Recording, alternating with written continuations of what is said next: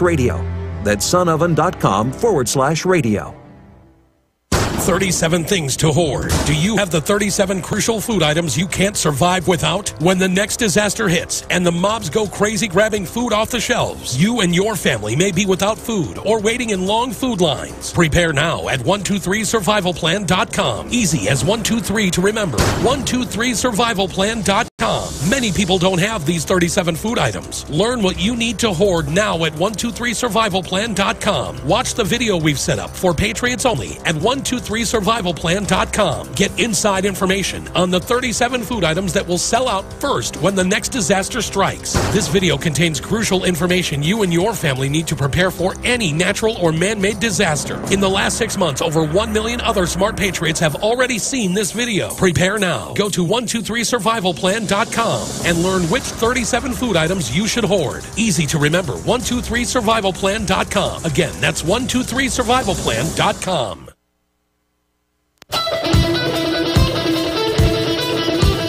How did you come up with The Devil Went Down to Georgia, and how did you come up with the best fiddling I've ever heard? Well, I have to disagree about the best fiddling because I don't consider myself that. But the way we came up Devil Went Down to Georgia is a pretty boring story, actually. We had written and rehearsed a whole album's worth of songs to go in and do an album. And we got in the studio and said that we need a fiddle tune. I don't know why we didn't discover it before we went in, but we said we need a fiddle tune. So we took a break, moved out of the recording studio into a rehearsal studio, and wrote this song. I don't know where the idea came from. I just, it was just, I read an old poem back in high school by Stephen They called The Mountain Whippoorwill. It had to do with fiddling, and it always impressed me because I was a young fiddle player. If that's where the idea came from, but I got this thing, Devil Went Down to Georgia, and the guy started chipping in, and here we went. And first thing you know, we went back to the studio and recorded it. So it's not great. I wish there was a better story about that, but it's actually not. Well, you could always come out with another one, but let me ask you this then. It's kind of a right stuff question where they say, well, who was the greatest fighter pilot you ever knew? And he was about to say Chuck Yeager, but he said himself. Who do you think is the greatest fiddle player, living or not living? Johnny Gamble is hard to beat. I know you're familiar with him. Yes. There's a couple of guys on the operator. Hoot Hester is an excellent fiddle player. The best hoedown fiddle player right now, in my opinion, is Earl White, who plays for the square dancers on the Opry. Hoedown fiddling is almost a lost art nowadays because there's people don't square dance that much anymore on a grand scale. And some of the guys that I run into on the road once in a while, some of these young guys are really, really good. Kids ask me about playing fiddle. I say, don't look at me. I hold the bow wrong. I hold the fiddle wrong. I put too much pressure on the bow. But that's my style, but it may not work for you. You run your violin, think you're crazy. Don't do it. I don't read music, so I just do it however I want to. All right, I'm going to jam in 2 more calls, but folks, you've got to just ask your question. We've got to go because we've got about 2 minutes left here. Let's talk to Charles in Rhode Island. Charles, you're on the air with Charlie Daniels.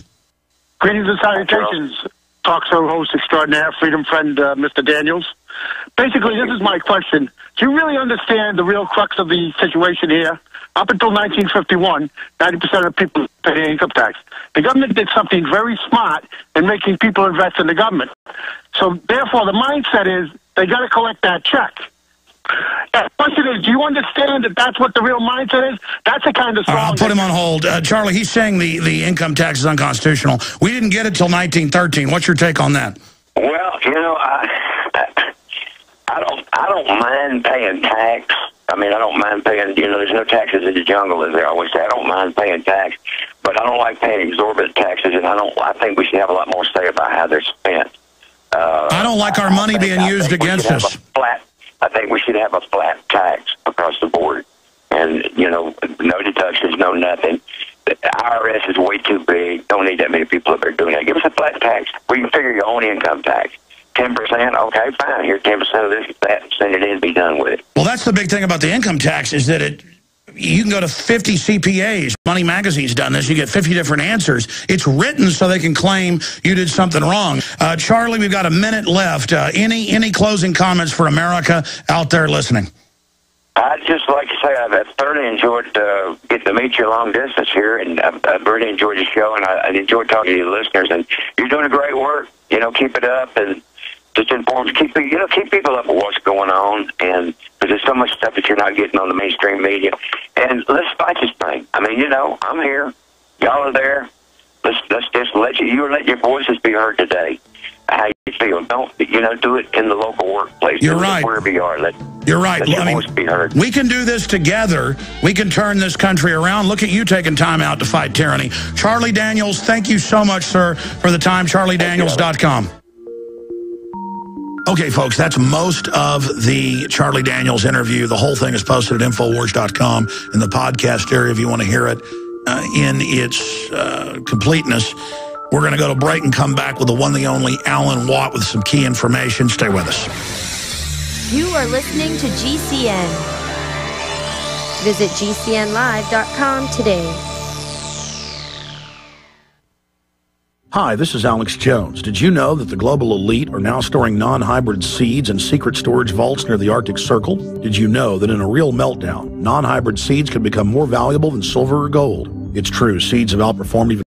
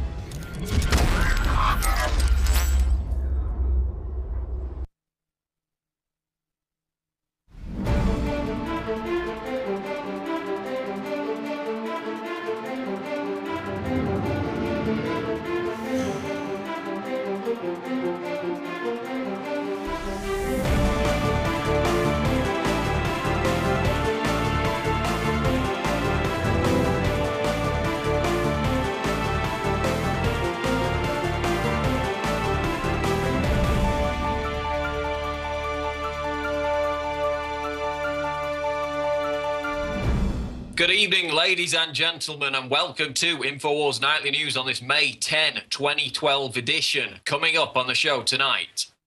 Tonight, justice will be served. Fullerton police beat Kelly Thomas to death. And now, possible charges against third officer. Alex Jones reports. Then, conflict in Syria escalates as more bombs tear through Damascus. Plus, the exclusive premiere of a new powerful documentary released by Infowars investigative journalist Patrick Henningsen. Open Borders, Special Report, Fast and Furious. Premieres tonight in its entirety, only on the Infowars Nightly News.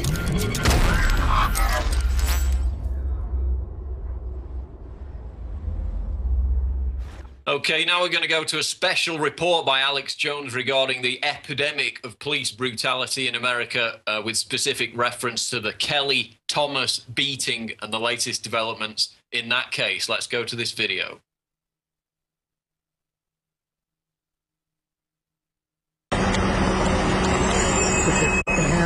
Well, hey, I'm sick of playing games. Which one is it? Would you just fucking... All right. Get on the ground now. Get on the ground. Get on the ground.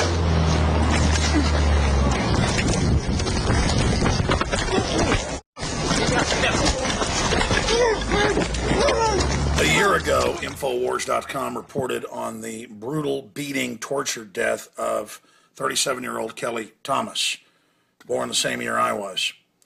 This is him before. By the way, his father's a retired police officer.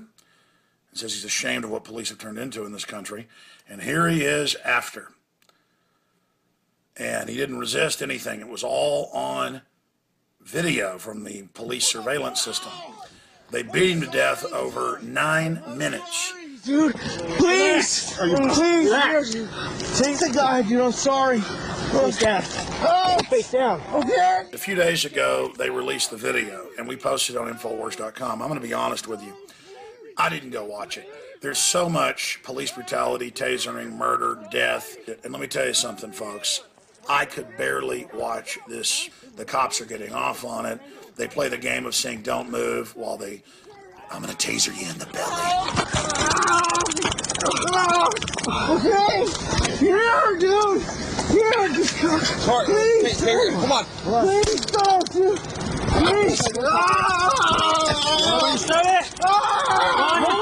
It's just like you'd imagine Jeffrey Dahmer while he was torturing people. And they just keep tasering and tasering. Oh! Oh! Oh!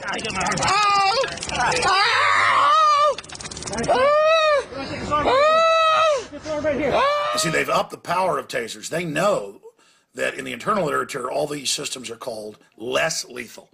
So they just train the public that they're basically able to torture us and then even kill us. It's all pain compliance. And they're training police in all this and just normalizing it. This is what they're going to turn loose on everybody. And they're trying to get all the cops to become these demon creatures. And it is really disgusting. And the culture of just worshiping police no matter what is what has allowed this. Now, they're charging one cop with second-degree murder, another with manslaughter. No, folks, this is torture.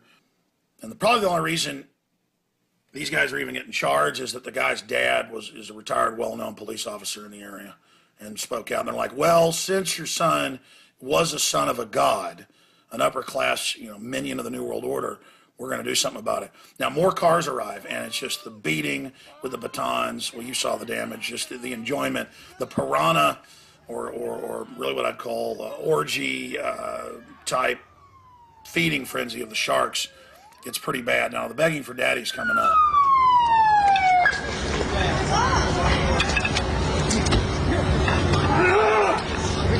Help us!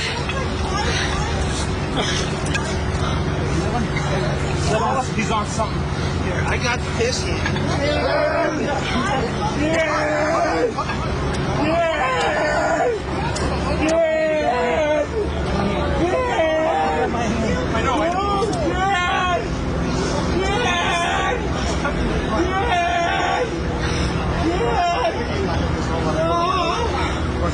Help me!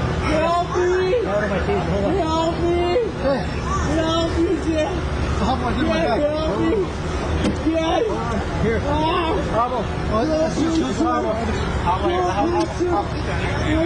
And then he begins sobbing like a child for daddy.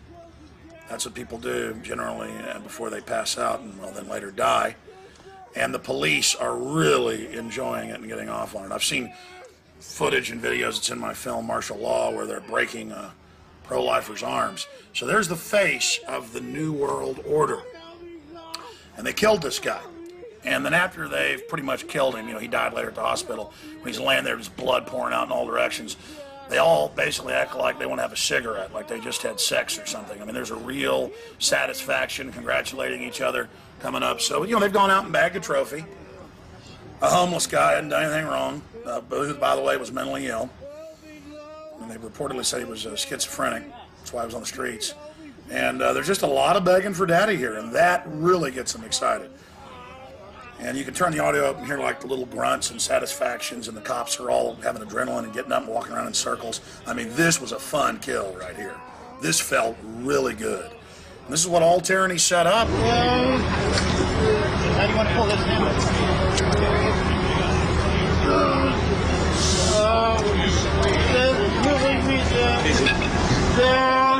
So he's got together already in the front? Yeah. Put them in the front. Okay, the best way I can because of the fight. I say, wait, I don't want to take those off. He's still going to fight. Yeah. Yeah. He's still fighting, dude. Relax. Relax. Relax. Okay. What's this guy's name? Around to his... You don't even know. He's trying to get it. Okay, reaching to pull him up. Relax. Relax. Oh, we fold his legs up. Wait, you want to do that? Sure. Hold up and relax. Pull up and give it. Okay, just one sleep. He's still fighting. Okay. Please put him in the front, though. Can you hook that right here in the front? Yeah, let me get the glove out and I'll get you. The chain's right there. All right. I see him right there.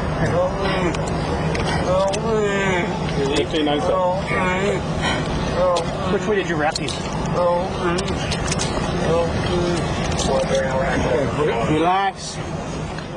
You know, my grandfather worked in less lethal weapons development. Developed a taser robot, a remote control system. Sold to the Pentagon. They never mass developed it, but they were told to call it non-lethal. And this was back in the 60s. But they know they're lethal. And that's what it's all about. They just train us with rubber bullets and all the rest of it and kill people all the time. They're just getting everybody ready for it. And then you talk back, they use it on you. And it's all about all these people that crave authority getting into these positions. And again, the begging for daddy just goes on and on. This made me sick watching it. But you know, for him, he got to die quickly, though. Not like all these kids that, you know, the formula is more than half corn syrup and the diabetes exploding or the cancer viruses and the vaccines or the way the globalists kill us. Because, see, these guys like to kill people there on the ground. The Rockefellers and the Bill and Melinda Gates Foundation, they like to do it real slow through soft kill. And you know all these cops are taking soft kill. See, there's bigger, badder demons than you boys up above you. And it's all about their force continuum. Well, he didn't comply properly. They gave him an order to put it, you know, hands on his head, hands on his knees. He said, which one? The guy said, that's it. You see my fist? I'm going to F you up. Get on the ground. He gets on the ground, and the murdering starts. Ha, ha, yeah. Oh, it's so good to be a psychopath in America and get to torture people to death. Just like Abu Ghraib, the Army's own reports, where they raped children in front of their parents. And people have been defending that. Well, not me. I don't want any part of it, any part of your demonic New World Order, or fetal parts, fetal tissue in the Pepsi, or the cosmetics. I don't want any part of it. All right, America, you want evil? You're going to be judged by it. To be quite honest, I can't even watch the entire thing. I've watched pieces of it. I watched about 90% of it. It is unbelievable. We'll post this video and the full video up at Infowars.com. But I guess we need to start watching more of this, because this was out like 4 or 5 days ago, and I just couldn't look at it. But I made myself this morning, and it shook me to my core. Alex Jones signing off for Infowars.com. Huh? See his head. Right, dude? Yeah, you or him? I think it's him, because I ran out of oxygen, so I got the end of my taser, and I just smashed his face to hell.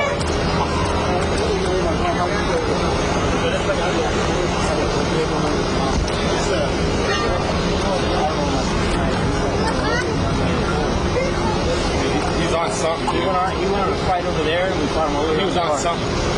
There's 3 of us, we couldn't even control. Yeah, exactly.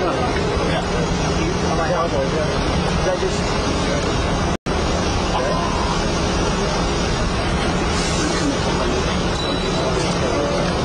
This guy's on something like called us to fight him.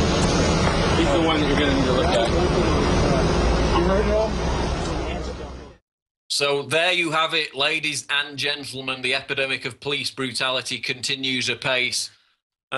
Basically, I know that at every major summit now, in whatever country you go to, there's police brutality. But just in terms of routine, day-to-day thuggery, it seems that America takes the biscuit over every other country.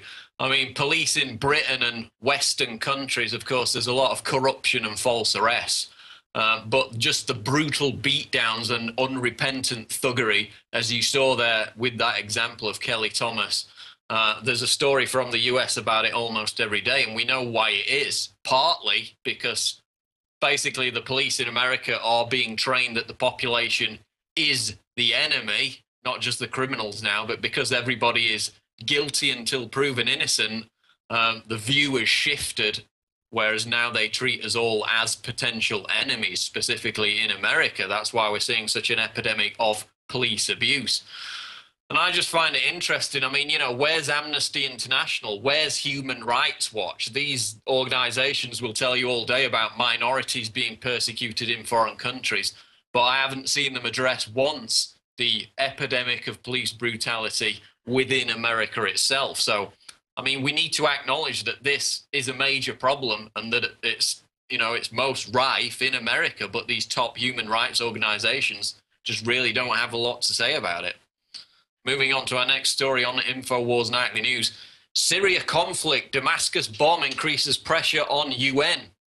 This is out of BBC News. The bombings that tore through Damascus on Thursday morning were the sixth terrorist attack to have struck the city since December. And basically, you've got 55 dead. This is the worst act of violence since the tensions in Syria began.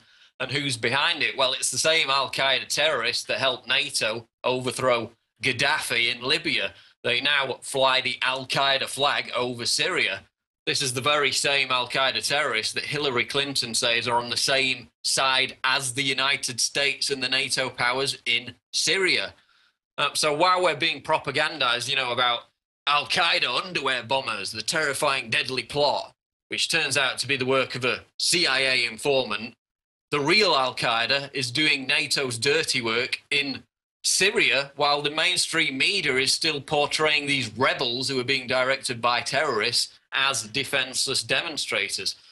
And I made a video earlier today for YouTube where basically I point out that yet again, the London Guardian and a lot of the other mainstream media has handed over, just willfully handed over its 24-hour rolling news coverage to anonymous activists with Twitter accounts who claim with no evidence that these bombings are false flag staged events carried out by Assad's regime itself to demonize the rebels.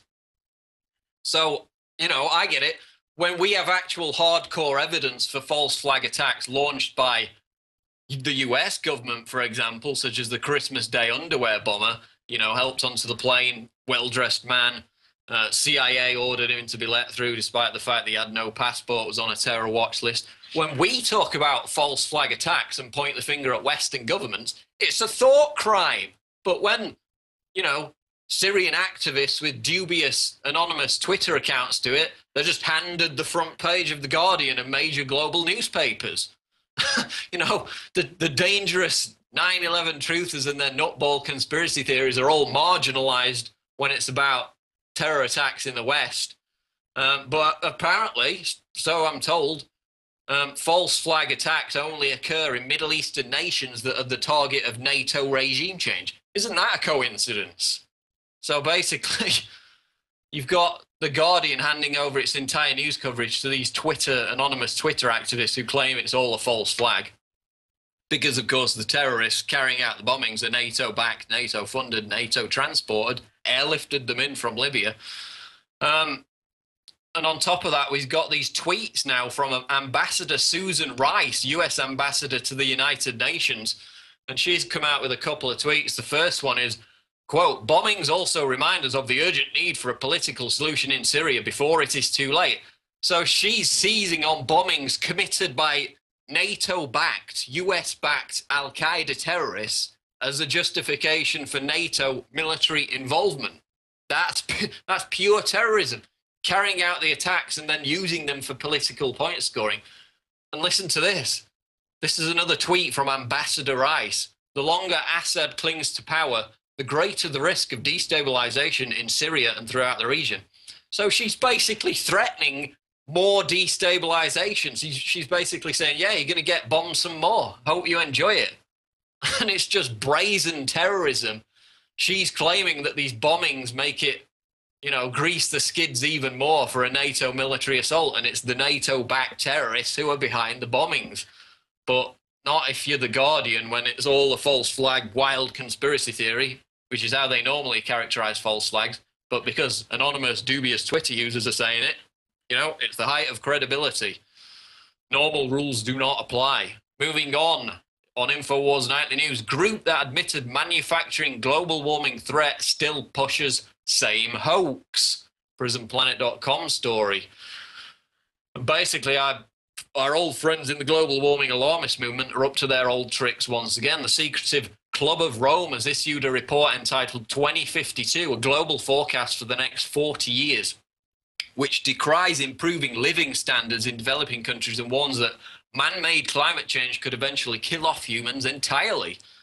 So who is the Club of Rome? Well, it's similar to the Bilderberg Group. It's a collection of power brokers.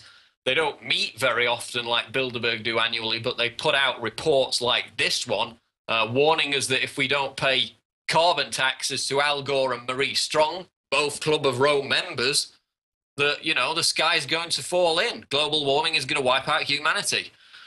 And why it's rich, and I mean, this, of course, this is what the mainstream media has failed to report and point out in each one of these articles about this new Club of Rome report. Basically, they're calling for a new system of governance, global governance, enforcing eco-fascism on the back of fears about rising temperatures. But this is the very same group, the same organization who in their 1990 report, The First Global Revolution, openly admitted that they had manufactured the idea, the quote idea, to use global warming as a means of creating this fake outside threat of eco-apocalypse.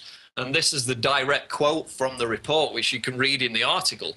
Quote, in searching for a common enemy against whom we can unite, we came up with the idea that pollution, the threat of global warming, water shortages, famine, and the like would fit the bill. All these dangers are caused by human intervention. The real enemy, then, is humanity itself. And this passage appears under a subheadline entitled, quote, the common enemy of humanity is man. So basically, that's them admitting that they manufactured this phony threat to make mankind the enemy, and now they're going to punish mankind by enforcing this draconian global government in the name of saving the planet. So again, you know, even as the science discredits the global warming alarmists, just as it discredited the Paul Ehrlichs and John P. Holdrens of the world when they were fear-mongering about a deadly new ice age back in the 70s, the modern-day climate change alarmists are being discredited once again by the very science. You know, polar bear populations exploding, emperor penguins exploding, ice sheets thickening, Bering Sea ice thickening, Himalayas ice thickening. The temperature is, in fact, getting colder, and they're once again fear-mongering about rising temperatures requiring the need for a new global government and a carbon tax, when they were the ones who admittedly said, we're going to create this fake scare and blame it on humanity to get this power. So, you know, just pay your carbon tax to Al Gore and Marie Strong and everything will be okay. They'll save the world. Farage, we face the prospect of mass civil unrest in Europe. PrisonPlanet.com story once again. MEP and UKIP leader Nigel Farage, who of course is a regular Alex Jones Show guest, gave a stirring speech yesterday in front of the EU Parliament, during which he warned of mass civil unrest in Europe while vocally denouncing the very EU policies which are causing that unrest. And we've got the clip of the speech, so let's roll the clip. But like communism, this has all gone badly wrong. And the EU Titanic has now hit the iceberg. It is a European Union of economic failure, of mass unemployment, of low growth, but worst of all, it's an EU with the economic prison of the euro. We cannot do it if we're asked to rally behind that flag. I owe no allegiance to that flag, and nor do most of the people in Europe either. And Farage is by no means alone in warning of this massive civil dislocation in Europe as a result of this euro crisis, which, of course, as we know in recent days, has deepened because of the promises by the new Greek radical left leader who's attempting to form this anti-bailout coalition. So it's all heading south once again.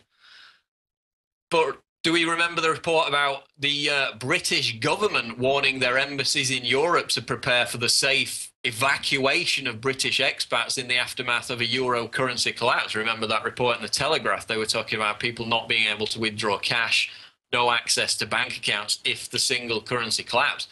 We also had the top US military commander, General Martin Dempsey, back in December, saying he was concerned that the United States could be exposed to the collapse of the Eurozone as well, quote, because of the potential for civil unrest and breakup of the Union. And this is all coming to the fore once again in recent days. So basically, because these Eurocrats are desperate to cling on to their pet project, which is the Euro single currency, which of course was hatched by the Bilderberg Group, which itself created the EU back in 1955, decades before it was officially proposed in the Maastricht Treaty, because they would rather see chaos and bloodshed on the streets of Europe than allow this kind of orderly collapse of the Eurozone. They're only creating the toxic environment for a more disorderly collapse at some later date. And just another fantastic, stirring speech by Nigel Farage of UKIP, who is one of the very few MEPs taking on the authoritarian, dictatorial European Union. Scientific ghost city to test future technology. This is out of Yahoo News. The world first $1 billion scientific ghost city will be built in New Mexico to test the latest next generation technology. Researchers will use the facility at Lay County near Hobbs to look at everything from intelligent traffic systems and next generation wireless networks to automatic washing machines and self-flushing toilets. How very convenient. No one will live there, although they're going to be houses with all the necessities like appliances and plumbing. So basically, they're building this huge $1 billion clandestine city where the appliances and infrastructure will be tested behind closed doors. And of course, this is the place where the Internet of Things, hailed by CIA chief David Petraeus as the new great dawn of surveillance, this is where all these little appliances for clandestine statecraft are going to be tested. This is where the IntelliStreet light poles that also have Homeland Security applications are going to be honed to spy on your conversations as they bragged they could as you walk down the street. So basically, it's all about beta testing Big Brother in this $1 billion secret ghost scientific city. Next story on Infowars Nightly News. Soylent Pepsi is people. It's considered business as usual. The Obama administration has ruled there is nothing wrong with using aborted human fetus tissue to flavor Pepsi. Dead babies for profit were also recently discovered by customs officials in China, where corrupt medical staff are said to be tipping off medical companies when babies are aborted or delivered stillborn, according to the Daily Mail. So, I mean, did we really need another reason not to drink Pepsi? I mean, why on earth is anyone with half a brain still drinking Pepsi or any kind of soda when it's laden with aspartame, which we know from the studies done on rats, has the carcinogens which increase the risk of cancer? So, if you're still drinking Pepsi in the knowledge that it contains human baby tissue, then I'm sorry, but you deserve everything that aspartame has to offer. Remember the story a few weeks ago, the woman who died from drinking soda, 10 liters of Coke a day. So I guess this is just like the zombie equivalent of brains to some people. I mean, they have to guzzle the aspartame. It's very nutritious for them. So, if you're stupid enough to play in traffic, then you deserve to get run down. The information is freely available that not only is soda and Pepsi and Coke laden with this carcinogen, but now it also contains the nutritious aborted baby tissue. Yum, yum. Glug away. So now we're going to go on to our quote of the day on Infowars Nightly News from 17th century French political historian Alex de Tocqueville. And he said this, quote, "Democracy and socialism have nothing in common but one word, equality. But notice the difference. While democracy seeks equality in liberty, socialism seeks equality in restraint and servitude." But, apparently with Obama and Biden, we're we're going forward. We're going forward into a brave new Marxist world. And if you don't like the brand of socialism that they've got to offer, then we've got another 4 years of Trotskyite conservatives as the alternative. What a choice that is, ladies and gentlemen. So, you know, forward together with Obama and Biden. That's going to wrap it up for this edition of Infowars Nightly News. I would again urge you to subscribe at prisonplanet.tv. If you're watching this on YouTube, of course, prisonplanet.tv is where Infowars Nightly News is streamed live, along with all the other exclusive multimedia content. So that's going to wrap it up for today. I've been your host, Paul Joseph Watson, and we'll see you on the next edition of Infowars Nightly News. Have you been to InfowarsShop.com lately? Express your inner patriot with these brand new Infowars t-shirts. Say it loud with the Infowars Bullhorn shirt, or educate the sheeple with the Bill of Rights shirt.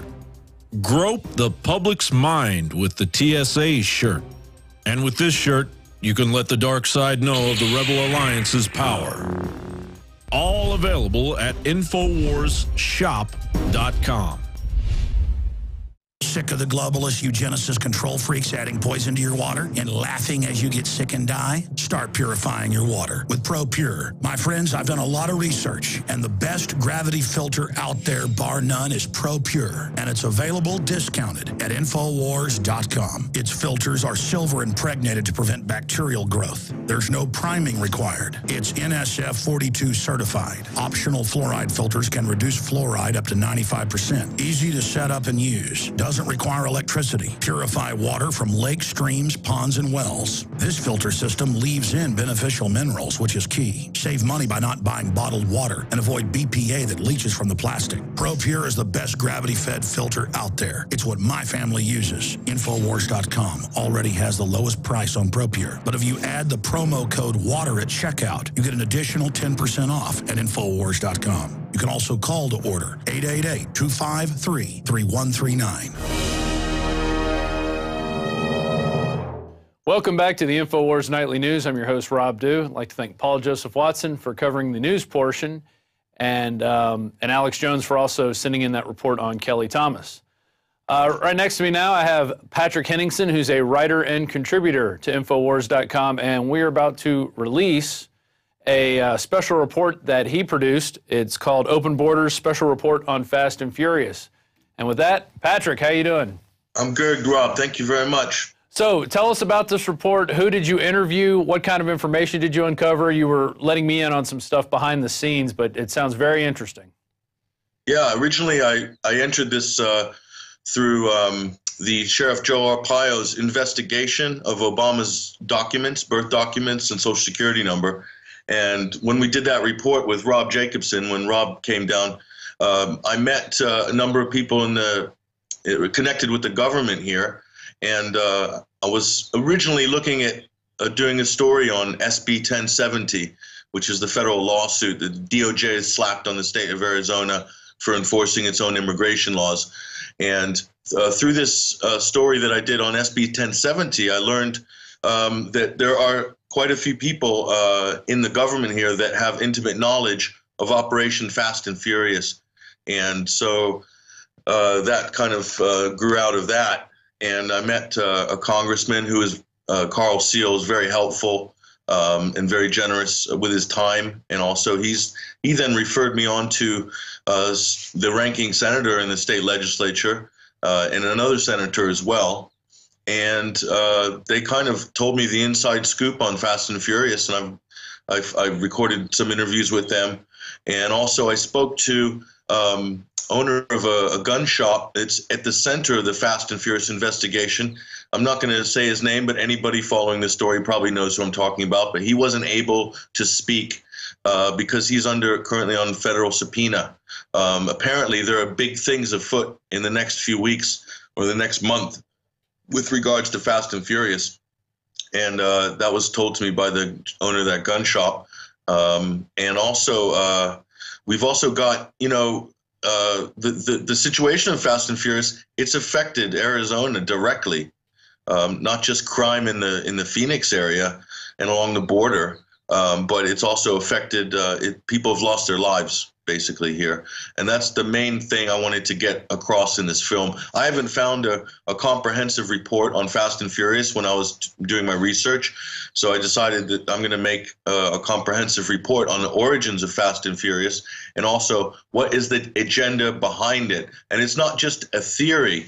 There's this theory that by some people that the government is incompetent, that the federal government is just incompetent. That is a no. We have the memos. We've seen the memos. CBS reported on them that they were looking for stories to go against the Second Amendment to create that demonization process. Now, now let me ask you this: did you cover the fact that Bush was doing this before, and that this goes all the way back to even the Reagan administration when they were shipping guns for drugs and doing all this with Iran-Contra? Did you start there, or did you just start with Fast and Furious? I started with Operation Wide Receiver, which was hatched in 2007 under Roberto Gonzalez, and that was gun walking. I didn't go back further than that because I wanted to keep this to a short length of a film. I have enough material to do a 45-minute or a 1-hour documentary, and I think I'll probably work on that in the next few weeks. But yeah, Operation Wide Receiver was different than Fast and Furious because Operation Wide Receiver required federal agents to keep an eye on the guns as they tracked them over the border into Mexico, and also required the feds to coordinate with the Mexican authorities, at least to try to apprehend or to break gang activity and cartel crime. Operation Fast and Furious has got none of that, and I kind of really illustrate that clearly in my film. And also I've got highlights of all the really good congressional testimonies that I was able to get from C-SPAN, who gave me permission to use those as well. And also we've got the senators in this state. You know, this isn't your normal breed of politician, and this is the thing that really surprised me, is these are, I don't want to use the cliche, but these are real patriots working down here whose chief concern is their constituents and their citizens and guarding the liberties of the residents of Arizona. And they came out on camera and spelled it exactly what it is. Right. No mincing words, that this is a conspiracy by the federal government to gin up opposition, in the words of Senator Gould, to demonize the Second Amendment and to restrict gun ownership in the second term of Obama. Sure. So now, this isn't something we're talking about, Rob. This is something that the highest ranking members of the state government in Arizona are saying publicly. Well, are they planning on pressing any charges or filing anything in court to against, Eric Holder and the Department of Justice? Is that even possible? Can we file charges against the Department of Justice for doing this? Well, Darrell Ice has brought everyone knows by now, Darrell Ice has brought a contempt charge against Eric Holder. I mean, he's been proven to be lying. I've got his testimonies against, backed up against the CBS reports to show that he is a liar. Right. And also, I also said, revealed also that the White House intimidated CBS into dropping Fast and Furious coverage last year. So they're involved in bullying with the media to try to kill investigation into what is a completely failed operation that is actually illegal. On its face, it's illegal. I would like to see the state of Arizona file charges against Eric Holder personally and drag his butt down there for questioning and grill him, because that's what they need to do, because they're not doing that job in Congress. Issa is doing a whitewash, honestly, because he knows that they did it under Bush, and he's just kind of playing the field, we're going to keep this a left and right paradigm thing, when both sides are doing it. And that's what really pisses me off. Well, the thing is, they did it under Bush, but they at least had some accountability in that operation. This one here has no other function other than to demonize gun owners and also to restrict the purchase of firearms in the border states, particularly Arizona and Texas. And both those states have very liberal gun laws. And, as Senator Gould said, we can't forget that, as Americans, we have the right, if we own property, we have the right to sell property to each other. And that includes gun shows. So they're trying to use Fast and Furious to create, and this is also something else, Rob. I had a senator lecturing on camera what Hegelian dialectic is. Oh, wow. Yeah. And how it applies to Fast and Furious. And I couldn't believe I was hearing this, and I thought, wow, you know, I don't often feel really proud of the public servants, but when I heard Senator Gould talking about this, I felt proud that we had people in the state legislature who think like this and who have this level of political awareness, right, and aren't going to be hoodwinked by what is clearly federal government out of control. And I said this at the end of the film. I said, this is a federal government that's out of control. And at some point, the child thinks it's become the parent. And that's what's really, that's the big theme here is the state's sovereignty. And the original contract with the Constitution, the 50 states, gave limited powers to the federal government. And now we have a federal government that's now become a national government. And this is the main point of the film that I hope people get. And this is what was said by the senators. We've gone from a federal government to a national government. And can you believe what the implications of that and the reality of that is? That is the baby steps towards a complete totalitarian socialist state. Well, if you look around you, that's what most of the slobs want. They want to be taken care of. They want government to take care of them and provide for them from cradle to grave. And it's unfortunate that we're seeing that more and more, and that we actually have to speak up to get the rights that were granted to us under the Constitution and under God, you know, frankly. Let's go to the gun owner. You talked to the gun owner. You didn't talk to him on camera, but you relayed, you know, parts of what you had in your conversation. What was he telling you? Well, he couldn't speak to me very much because he's under FBI surveillance, and this is what the Department of Justice does. They're using the FBI politically to spy on witnesses on what is going to be a big case, which is in the works right now regarding indictments. And there might be indictments. He didn't say specifically, but he said I'm not going to say anything, but just there's going to be big developments in this month of May with regards to Fast and Furious. But you know, he was nearly put out of business by the ATF's little operation. And, you know, it's honest, hardworking Americans just trying to run a business.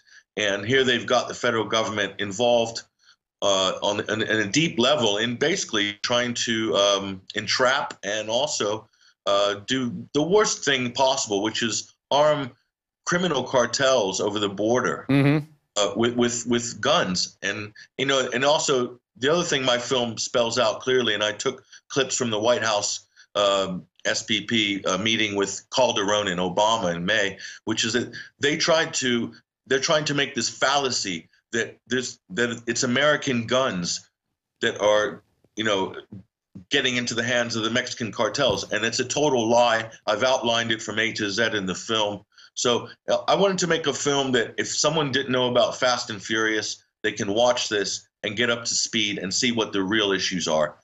And I think I've achieved that with this 20-minute film. But the other thing, Rob, I'm going to say is I've never edited a film before, so this is my first one. I taught myself with free software. I used a handheld HD camera.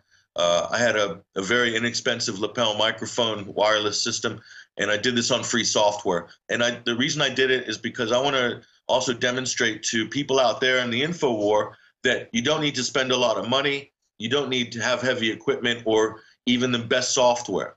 Now, if I redo this film, I might do it on Premiere or Final Cut Pro. But this version, I wanted to show what you can do. So there's no barrier to getting into the info war. You can make a really good film that's better than anything Michael Moore makes.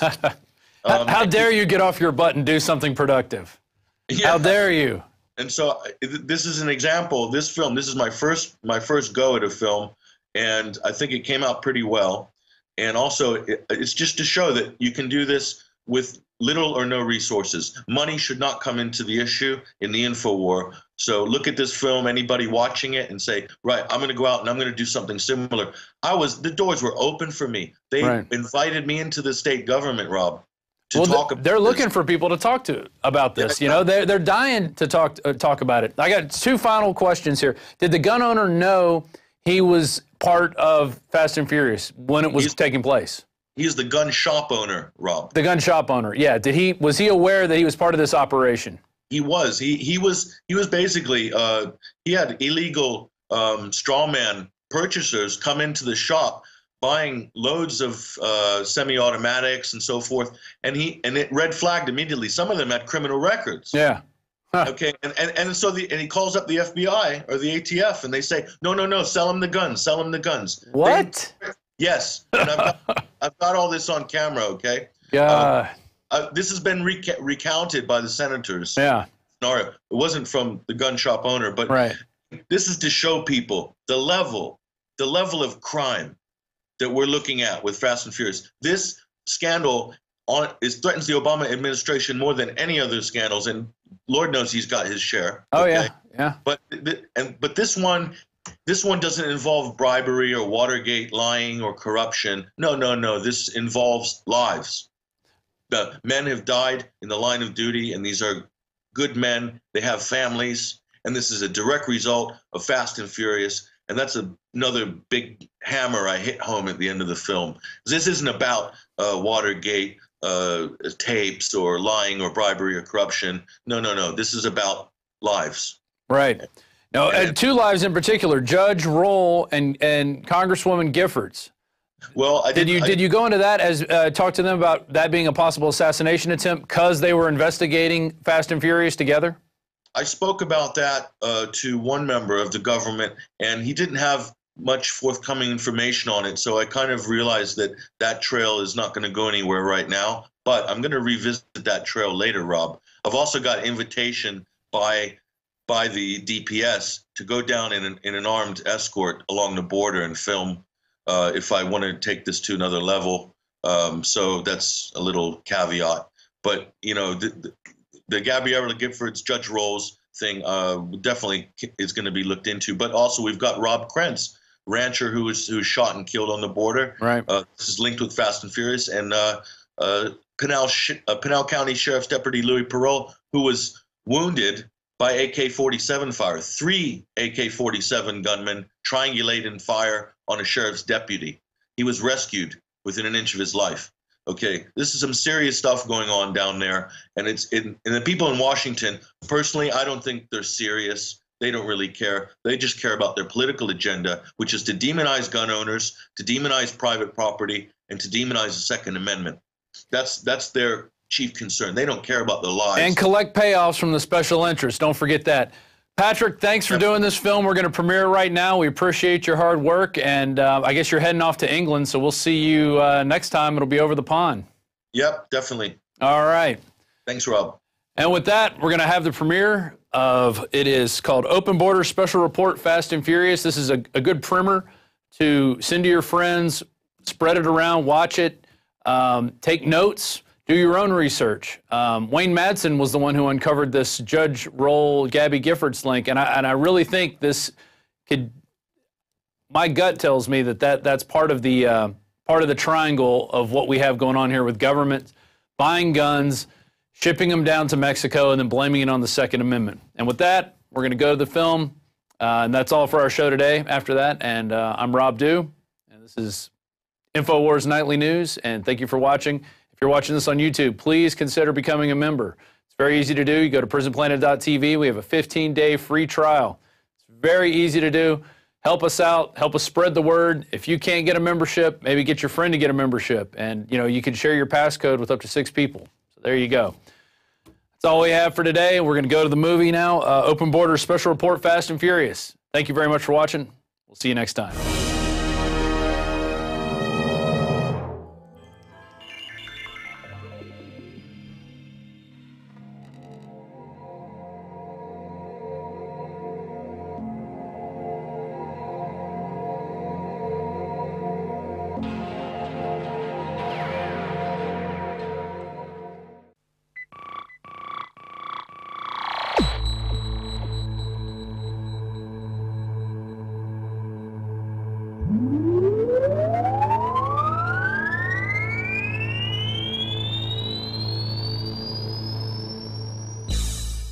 We have 2 Border Patrol agents who are dead, who were killed by guns that were allowed, as far as we can tell, to deliberately walk out of gun shops under the program often called Fast and Furious.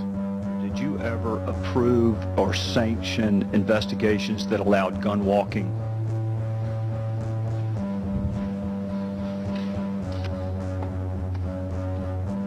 No, not to my knowledge. Now that you've been briefed on it, the President has said on March 22nd that you didn't authorize it. Did your Deputy Attorney General James Cole authorize it? I'm sorry, the Deputy Attorney General James Cole? Did he? I didn't hear. Did he? We have a dead Border Patrol agent in Agent Terry. We have 2,000 missing guns. We have 200 deaths in Mexico. We had dead government officials in Mexico. We have a Mexican helicopter with troops in it that shot, 3 of which are wounded back in May of this year. We have 50-plus members of Congress calling for your resignation over this, and you've never spoken to any one of these people about this operation. I think it's very important to recognize that you as the Attorney General, with all due respect, need to be held accountable, or someone does, as to what happened. I should be held accountable for certainly my role in whatever I did or didn't do in connection with the supervision of Fast and Furious. But yeah, I'm Attorney General of the United States, and I should also be held accountable and perhaps even given some credit. This program, as you know, and the President's been asked about it, you've been asked about it, allowed for weapons to be sold to straw purchasers, and ultimately many of those weapons are today in the hands of drug cartels and other criminals. When did you first know about the program, officially I believe called Fast and Furious? To the best of your knowledge, what date? I'm not sure of the exact date, but I probably heard about Fast and Furious for the first time over the last few weeks. This was the lie that made U.S. Attorney General Eric Holder the focus of Fast and Furious investigations. Documents obtained by CBS News prove that Holder lied, but their veteran reporter, Cheryl Atkinson, soon became a target of the White House, who attempted to intimidate the network into dropping their coverage of Fast and Furious. Believing it should remain above the law, even in the face of damning evidence of their illegal operation, an operation conveniently hidden inside President Obama's 2009 stimulus bill, and an operation that flooded the Mexican black market with thousands of illegally obtained firearms. The first incarnation of federal gun walking was hatched in 2007 under the watch of then Attorney General Roberto Gonzalez through Operation Wide Receiver. But that operation required federal agents to track firearms into Mexico and worked with Mexican security services to trace guns and apprehend cartel criminals, unlike Fast and Furious, which had no tracking, no tracing, and no real objectives, in what can only be described as a federal government appearing to partner with organized crime in Mexico.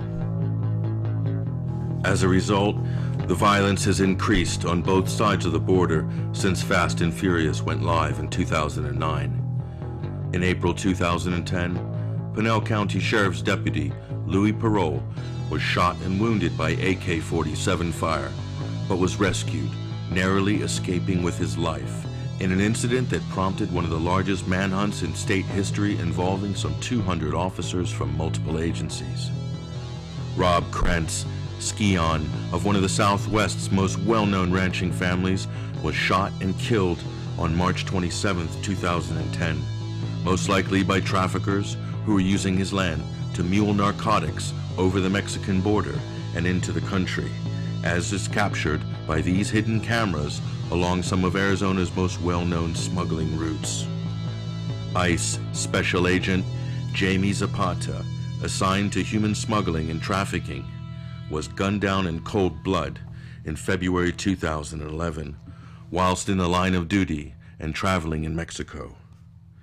And DHS Border Agent Brian Terry, a member of the BORTAC unit, was shot and killed on December 14th, 2010, northwest of Nogales.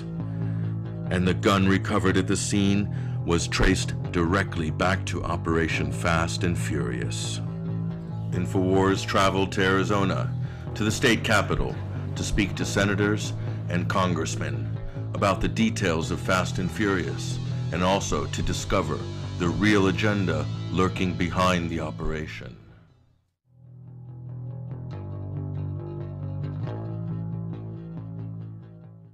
The Fast and Furious incident with this whole thing, what brought that to light was one of the weapons used to kill Agent Terry was one of the guns that was sold as part of the gun walking program that the U.S. Attorney General and the ATF were involved with, where they were selling guns to people that were known criminals who failed an FBI background check, where the gun dealer, the gun owner said, hey, this guy comes up bad, and the FBI said sell it to him anyways, sell him the gun anyways, even though they knew that this was a bad sale. They had people that violated the law, that they essentially bought weapons that were in an illegal strawman transfer and then lost track of those, if they ever had the ability to even track them at all, as they were sold into a crime syndicate. In the previous stings that were done by the federal government, the agents were required to maintain eyes on the firearms and not let the guns out of their sight. In this particular episode, they were buying lots of guns and just flooding the illegal market with these guns and not actually tracking the guns. So a lot of these guns crossed into Mexico, and the agents, no one knew where they were. And in this particular episode, those bandits that encountered Agent Terry were carrying some of those firearms that were bought and transferred to them during the Fast and Furious operation. We talk about the gun owner, or the gun store owner here in Arizona, that had raised the red flag and actually tape recorded a conversation with the FBI and ATF over the phone, where he had said, hey, look, I don't think I should sell this firearm. And they're telling him, you need to sell the firearm. And he said, no, I don't think I should sell it. And they said, well, we're telling you to sell the gun. Well, the guy sells the gun, and then a couple weeks later they come in and raid his store and get all his records and try to make it look like he was the bad guy, and they were going to try to pin it on him that he had sold these illegal guns to these illegal, what we call prohibited possessors. And during that effort, he was able to bring up this phone call and provide, and then of course they backed off. But the ATF went in there and raided his store to try to make it look like he had been illegally selling firearms, when in fact he had covered himself, luckily, with a tape-recorded telephone call to cover his rear end. And it's fortunate for him. Had he not done that, the ATF would have gone after him, shut his business down, and probably thrown him in jail. So this is part of the effort, and I think it's wrong. You take a guy trying to do an honest day's work, and then you keep enticing him, until eventually the guy, reaches his point where he gets sucked in. Hay frontera americana, no más tú estás informada de tantas vidas perdidas y de tantas... Here in the United States, we've increased cooperation on our southern border and dedicated new resources to reducing the southbound flow of money and guns.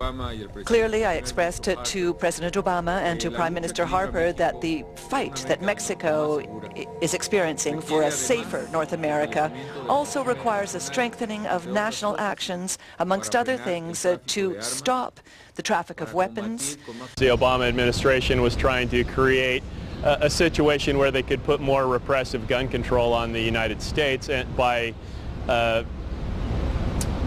perpetrating the fallacy that Mexican drug cartels are using American-made weapons in their war with the Mexican government and with each other on the border. And we sustain that the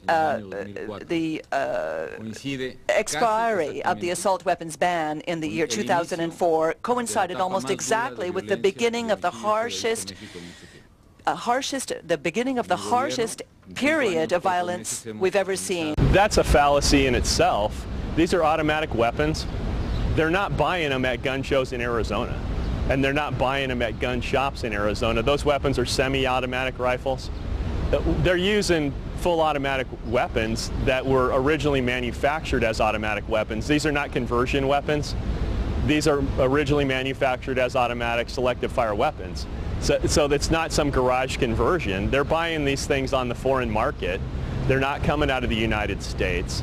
And you even saw Mayor Bloomberg of New York after the Gabby Gifford shooting, which he does anytime that there is a shooting, is he goes to states where we allow people to sell guns back and forth to each other at gun shows.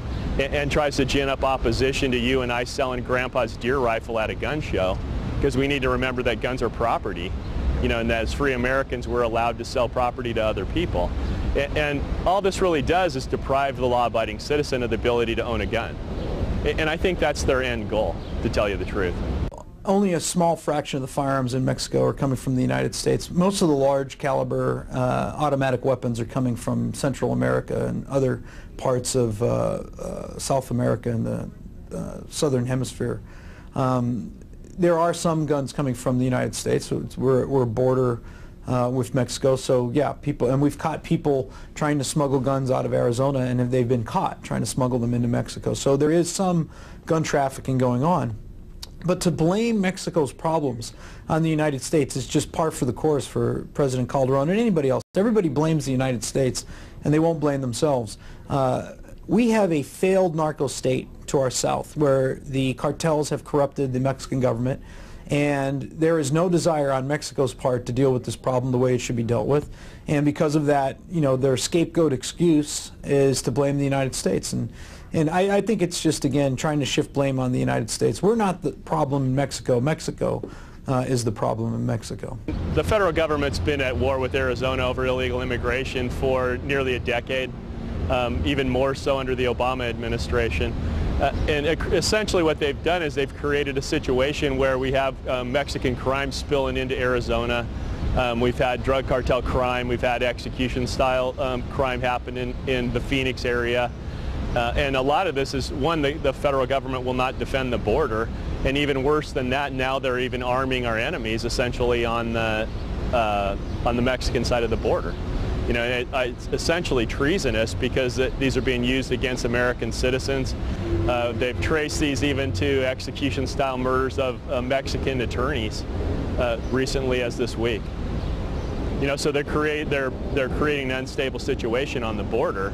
You know, it's bad enough they won't defend us against illegal immigration, but now they're essentially arming the people that profit from the drug trade on the border. They still haven't properly funded border resources. They talk about it, but in all reality, they're not serious about it. I mean, we know Fast and Furious is clear evidence of that.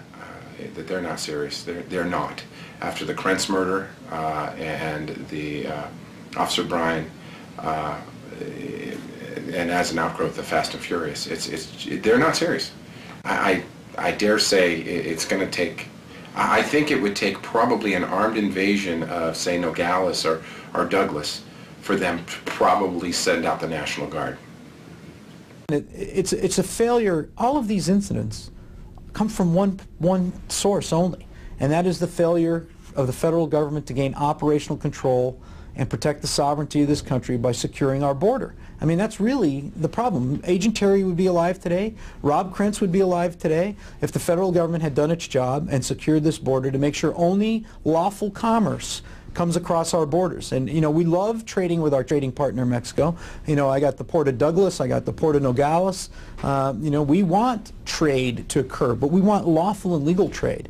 And the federal government has failed to encourage lawful and legal trade, and ironically has actually encouraged illegal trade through Fast and Furious because they are subsidizing illegal gun running in the state of Arizona. So instead of securing the border and promoting legal trade, they're actually leaving the border unsecure and sort of supporting illegal trade, which is just an astonishing thing, and it's backwards.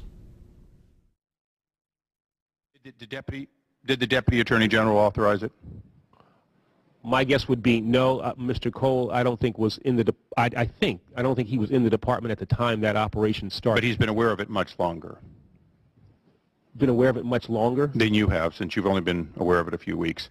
You have to understand the way in which the department operates. Although there are operations, this one has gotten a great deal of publicity. Yeah, they're dead Americans as a result of this failed and reckless program. So I would say that it hasn't gotten enough attention, has it, Mr. Attorney General? Not necessarily. I mean, well, you've seen the Department of Justice, which is politicized basically regardless of what president is in control, because they work for the president essentially. You've seen them through the use of the Fast and Furious, where they're actually running They're running guns to foreign nationals to use in crime. It's a consolidation of power. And what you're doing is you're moving towards a national government and away from a federal government. And under a federal government, they had limited power. Well, of course, the Attorney General should be removed from office, number one. He is part of, well, he's the head of the agency that's basically stonewalling and covering up and prohibiting this investigation from being conducted through the duly constitutional committee of the U.S. Congress that has oversight of the federal government. And I think Congressman Issa will bring some of that to light with his filing contempt charges. But I think that there are quite a few people, both in the Department of Justice, the ATF, and other agencies that are involved that need to be disciplined and removed from their positions, terminated, fired, resigned, or whatever. And a full investigation needs to continue. I don't think you're going to get it with the current president. Well, of course, we've got to hold someone responsible, but what I've noticed about government is it's slow and bureaucratic, and by the time they're saying, oh, here's someone responsible, there'll probably be several more murders in the desert. And it may result in us not knowing for a couple years until we get somebody in that office that will cooperate with the investigation. I think it's pretty clear. If you read and seen some of the testimony in Chairman Issa's committee, that in my opinion as a member of the Arizona legislature, I believe that the federal government was trying to make our state, the state of Arizona, look bad because of our pro-Second Amendment views here. We believe in the right to keep and bear arms, and we're a very pro-gun state. And they were deliberately targeting pro-gun states, purchasing guns in pro-gun states, and smuggling guns out of our state into Mexico, in, I believe, an effort to malign the state of Arizona and our very liberal gun laws that we have here. And, you know, they were going to use that as an excuse to tighten those laws against the will of this state and of the citizens of this state, one of which I had mentioned earlier was an effort to limit the number of firearms you would be able to purchase in Arizona in a one-month period. And they were going to do this with any state along the border and not impose it on the rest of the country. And they were going to do it through an executive order or an agency direction rather than through a vote of the Congress. And I think that's a lot of things that make me a little nervous when you have a bureaucrat, an unelected bureaucrat, that does not go through the legislative process, imposing what is clearly an infringement on individual liberty and the right to keep and bear arms through just a bureaucratic fiat. And I'm glad that there were groups out there that opposed that and brought it to light and diffused it before it could happen. But again, I think it's an excuse. I mean, a lot of these events that occur, I believe, are set up to try to push an agenda, and that agenda is the agenda is control. I mean, the federal government's mission right now is to control the lives of every American to the greatest degree possible. And I believe that's what that was about. It was about, you know, Arizona, to the federal government, Arizona's out of control. And they want to come in here and control. They want to control our water. They want to control our laws and our policies within the state. And they don't like the fact that we're a very free state. We pride ourselves in trying to put as much individual liberty in the hands of the people of the state as possible, and it just drives the federal government nuts. I believe that Eric Holder actually knew what was going on and was involved in the operation, and you can tell that from some of his testimony. He needs to be impeached, and he needs to actually be criminally punished for what he's doing. A mere resignation, I don't think, is enough. And you can actually see a trail of this up to the Obama White House in reality. You know, yeah, you know, up to cabinet level positions.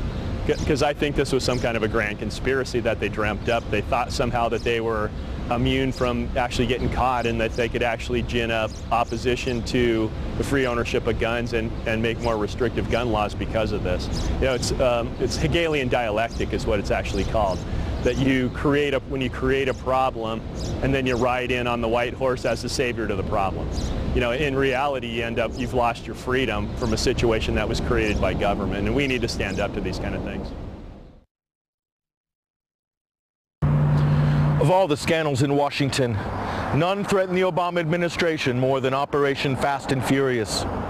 And while other scandals involve bribery or corruption or lying, Fast and Furious involves lives, real lives. Lives like Rob Krentz, Agent Zapata, and Agent Terry, all victims of federal gun running south of the border into Mexico. When will it end? And when will someone from the federal government step forward and take responsibility for the violence that has been perpetrated and done on American taxpayers' time? One thing is sure, this is a federal government that has grown out of control and seems bent on restricting the Second Amendment rights of Americans and free states like Arizona and Texas. This is Patrick Henningsen for Infowars.com.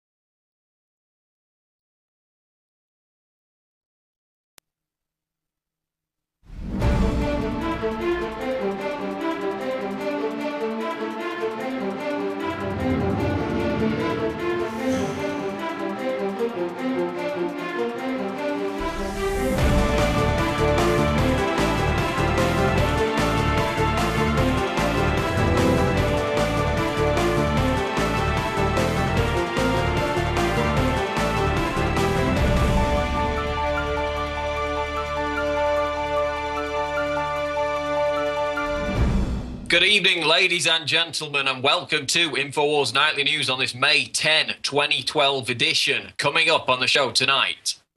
Tonight, justice will be served.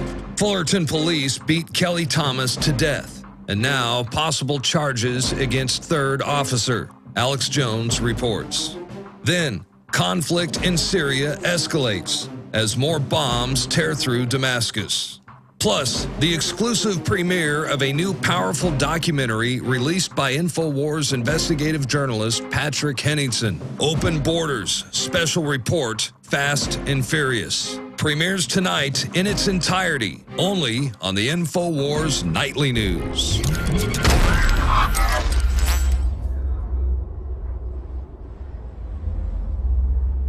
Okay, now we're going to go to a special report by Alex Jones regarding the epidemic of police brutality in America, with specific reference to the Kelly Thomas beating and the latest developments in that case. Let's go to this video.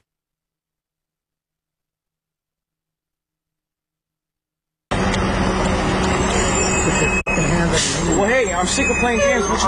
Which one is it? Would you just all right, get on the ground now. Get on the ground. Get on the ground.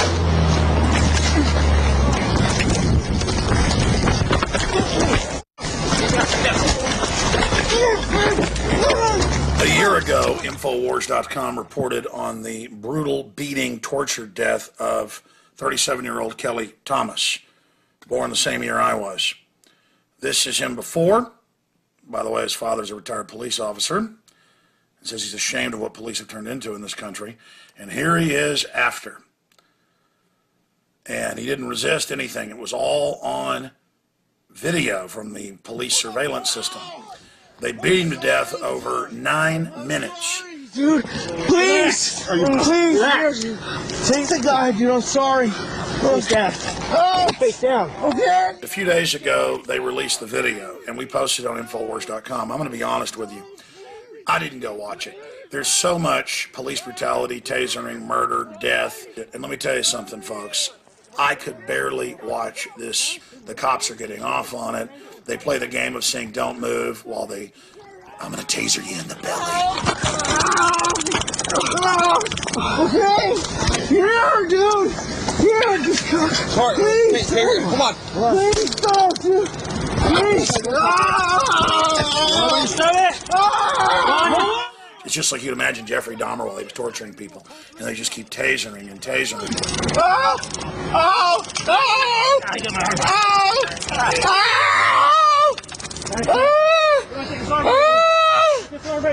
You see, they've upped the power of tasers. They know that in the internal literature, all these systems are called less lethal. So they just train the public that they're basically able to torture us and then even kill us. It's all pain compliance. And they're training police in all this and just normalizing it.